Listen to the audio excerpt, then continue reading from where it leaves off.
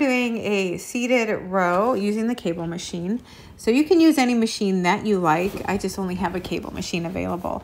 So you are going to position those arms a little bit below the waist and about your hip, a little bit below hip length. Take a seat. When you grab the arms of the cable, you want to make sure that you're seated far back enough that you are creating tension on the machine before you even pull back.